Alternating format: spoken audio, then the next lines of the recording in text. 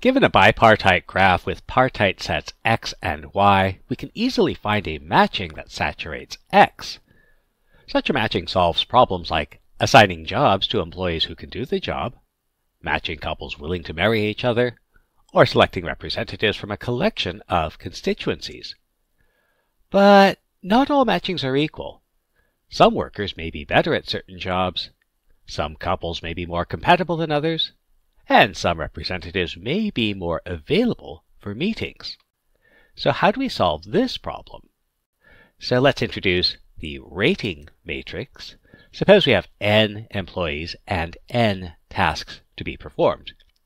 We could represent the proficiencies using a rating matrix R, where employee I performs task J with proficiency Rij, with a higher value representing a greater proficiency. Or we can let Rij represent the compatibility of individual I with individual J, or the preference of person I for location J, or any other quantifiable relationship between I and J. If individual I is assigned task Ti, our goal is to maximize the sum of the proficiencies. For example, suppose the rating matrix at a company with 4 employees and 4 tasks is, what happens if each person is assigned the task they are most efficient at? Or if each task is assigned to the person most capable of performing it? And what does this analysis suggest? So remember that in the rating matrix, the Ij entry is how well the ith employee performs the jth task. So the first row represents the proficiency of the first worker at the 4 tasks. The second row represents the proficiency of the second worker at the 4 tasks, and so on.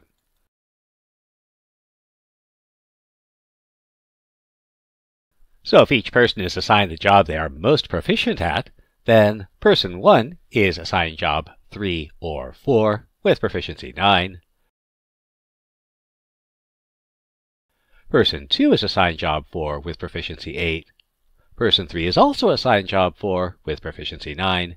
And person 4 is assigned job 4 with proficiency 6. And the thing to notice is that we are just selecting the row maxima. And what this also means is that job 4 is done by at least 3 people, while jobs 1 and 2 are done by nobody. Meanwhile, if every job is done by the most competent person, job 1, that's this first column, will be done by person 1 with proficiency 8.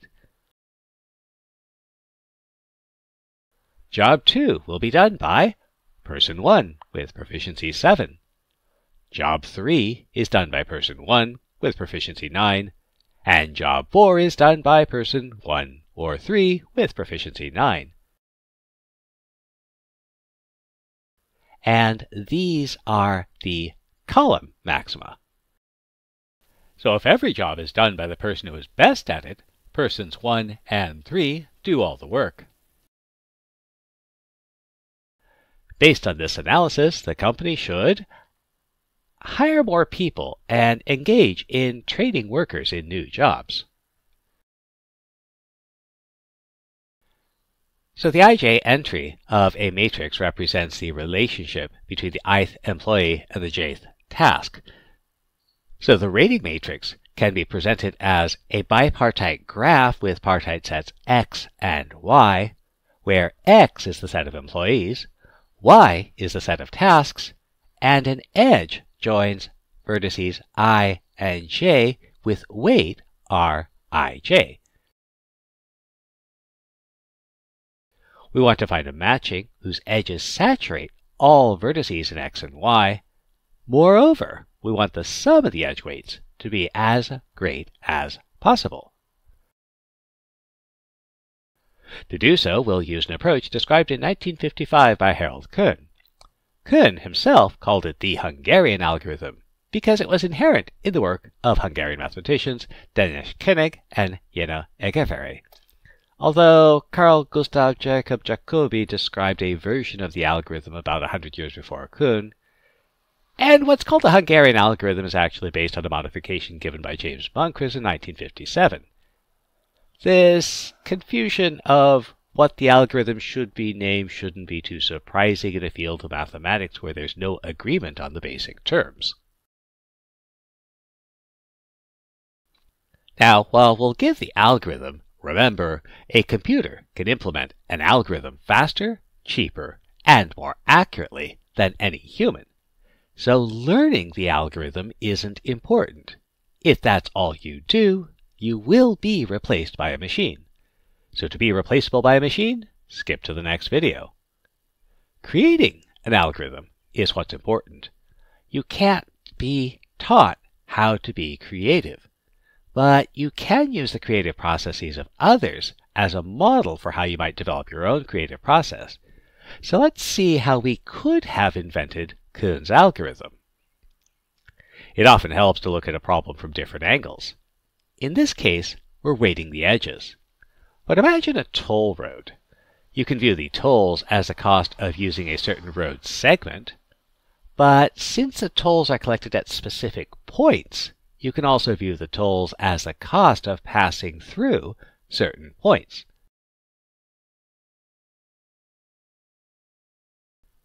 This suggests we might be able to take an edge-weighted graph and find vertex weights where the weight of an edge can be found by adding the weights of the incident vertices. Unfortunately, this is generally impossible. In practice, we'll have more constraints, the edge weights, than variables, the vertex weights, so we can't do this.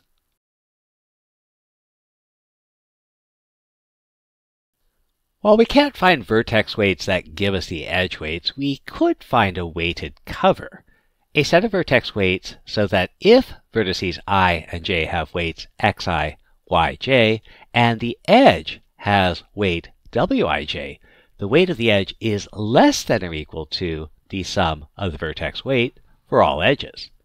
The cost of the cover is the sum of all the vertex weights. For example, for the graph shown, let's find a weighted cover and then determine the cost. So notice the greatest edge weight anywhere is 9.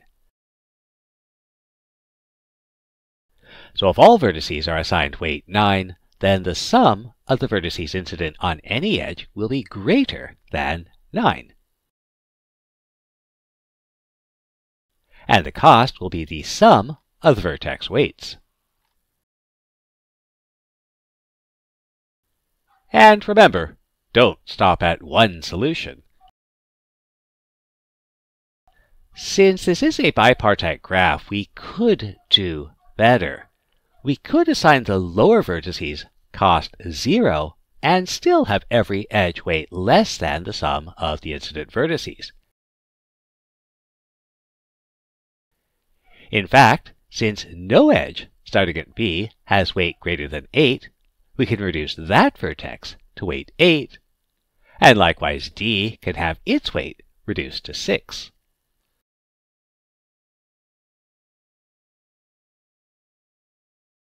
Note that the edges in a matching have weight at most equal to the sum of the vertex weights.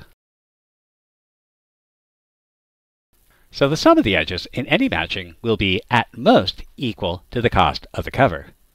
Consequently, the least cost cover gives us an upper bound on the maximum possible edge sum.